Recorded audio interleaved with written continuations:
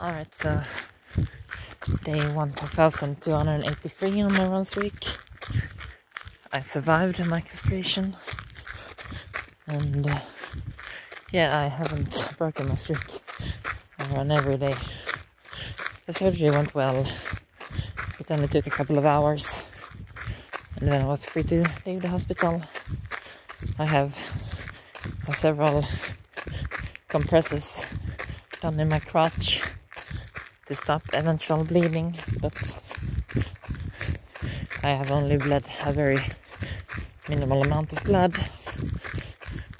and I was able to take a shower for the first time yesterday, so everything is progressing well.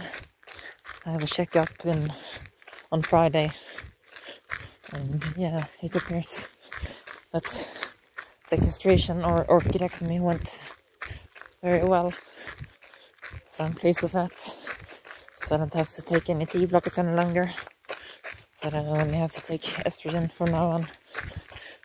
But there is a risk that my testosterone will plummet even further, and it already has, and that might cause metabolic issues, and I really do not want to gain weight.